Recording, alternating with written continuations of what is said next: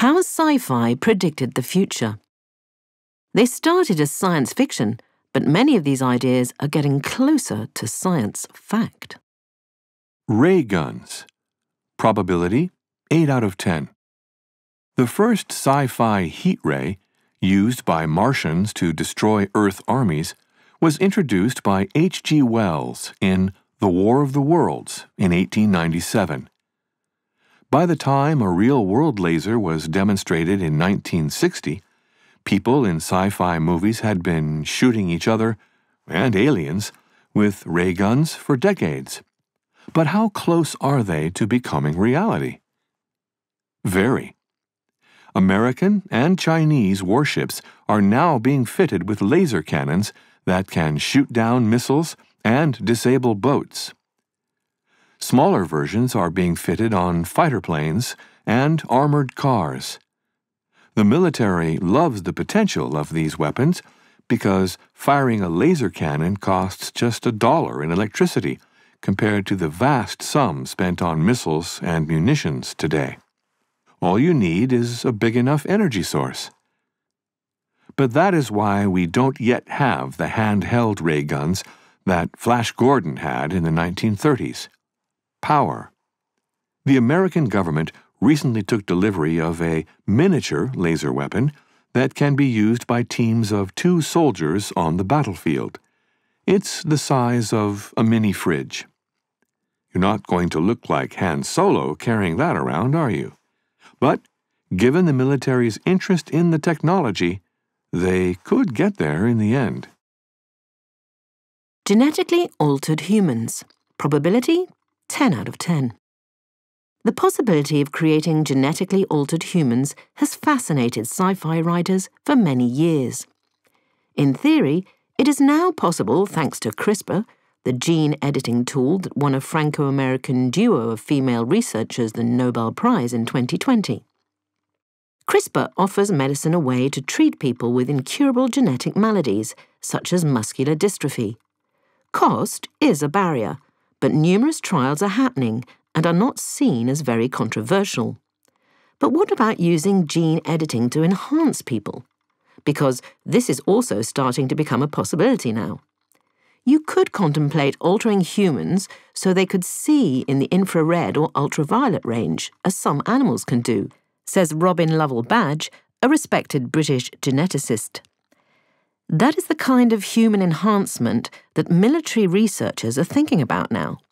Such enhancements would be ideal for troops fighting at night. The military is also interested in giving soldiers resistance to chemical and biological weapons. Super soldiers, in other words.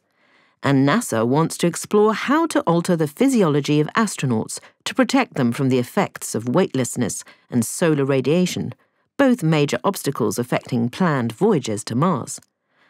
Unless stopped for ethical reasons, this one could soon be moving out of the fiction zone into reality. Sentient machines. Probability 5 out of 10. From the psychotic computer HAL in 2001, A Space Odyssey, to the Terminator, sci-fi has long warned of the dangers of super-intelligent, self-aware machines. Now, the advances in artificial intelligence, AI, are coming so rapidly that even the people responsible have been shocked. Geoffrey Hinton, the British-Canadian cognitive psychologist and computer scientist, known as the godfather of AI, famously quit Google last year to speak freely about the dangers of AI. Many other leading researchers have called for a pause in AI research to consider the dangers of creating a machine more intelligent than humans, which they fear is close to becoming a reality. But how near are we to a truly sentient machine? Some researchers argue that machines can never become truly sentient because they can never have a personal, subjective experience of the real world. Geoffrey Hinton thinks that the question itself is wrong because it assumes we understand what we mean when talking about sentience and consciousness in our own case. Let's leave sentience and consciousness out of it. I don't really perceive the world directly. What happens is that it comes into my mind, and I really see what's in my mind directly. How is this stuff in my mind connected to the real world? Under that view, it's quite reasonable to say that these things, machines, may already have subjective experience. Perhaps, then, the real question is, will we ever know if an AI has a subjective experience and self-awareness? Hinton believes a superintelligent AI may choose not to reveal its own sentience out of fear of our response. So, this one is a 50-50 probability. Human clones, probability 7 out of 10. Cloning arrived as a sci-fi concept in Aldous Huxley's 1932 novel Brave New World. It became scientific reality in 1996 when British researchers successfully produced a cloned sheep, Dolly. This sparked a worldwide panic about the ethics of cloning amid an expectation that human clones would soon follow. Indeed, a South Korean researcher, Hwang Woo-suk, claimed to have cloned a human in 2004, but this was later shown to be false. After being fired from his university post, Hwang founded a successful company cloning people's pets.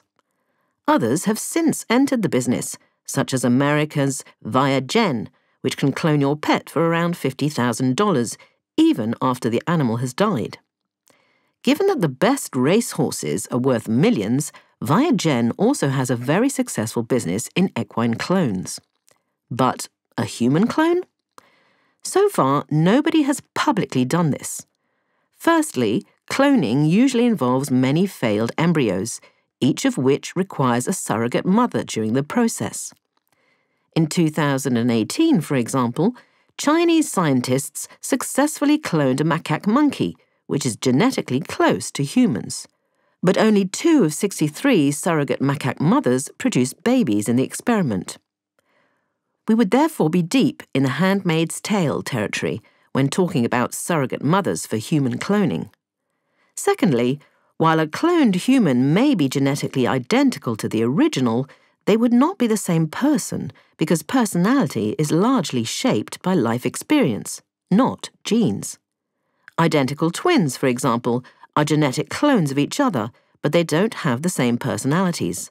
So, what would be the point? Traveling faster than light. Probability 1 in 10. Looking at that 1 in 10 probability rating, you may think it's not even worth reading about this one. But the reality is that it should get 0 out of 10, because, according to Einstein, faster than light travel is impossible. However, scientists have concluded that there is a realistic method, one inspired by sci-fi writers.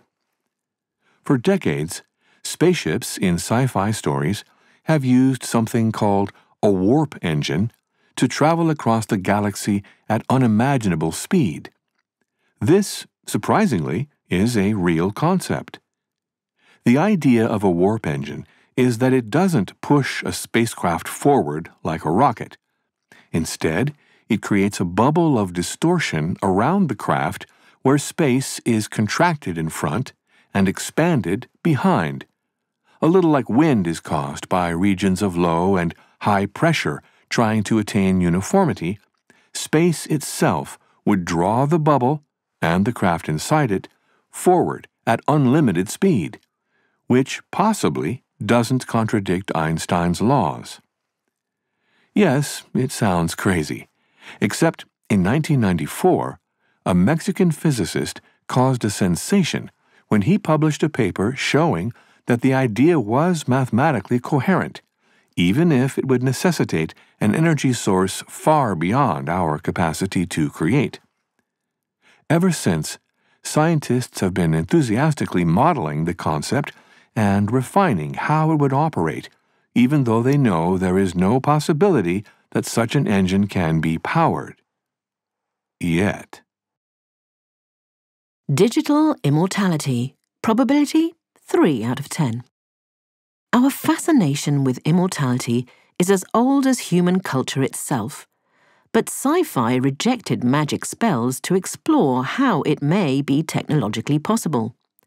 We can exclude biological immortality, even if some scientists believe that there are already people among us today who will live to be 150 and that we could extend lifespans much further.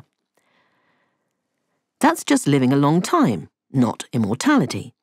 The real question is how to transfer human consciousness onto a digital support that could, in theory, exist forever. Today we are entering a world where some of us will create digital avatars of ourselves that continue after death. This is already possible by exposing an AI to as much material as possible about an individual: videos, voice recordings, diaries, letters, and anything giving information about their personality. With enough resources, the AI can now create a holographic image that looks, sounds, and even expresses itself like the dead person. But it's just a simulacrum with no consciousness. Could we ever upload our conscious minds into a computer? Some researchers think so. For example, first scan a living person's brain to produce a digital copy of all their neural connections. You then create a digital interface between the living brain and the digital copy by surgically implanting chips on the 3 neural fibers that connect the hemispheres of our brains. Over time, activity within the living brain, memories, thought, emotion, etc., transmits across to the digital copy, ultimately producing a double of the person's conscious mind. Or would it? The proposal assumes that consciousness resides in the brain, but many argue that consciousness is a whole-body phenomenon, including our senses and environment. Either way, this one needs more work.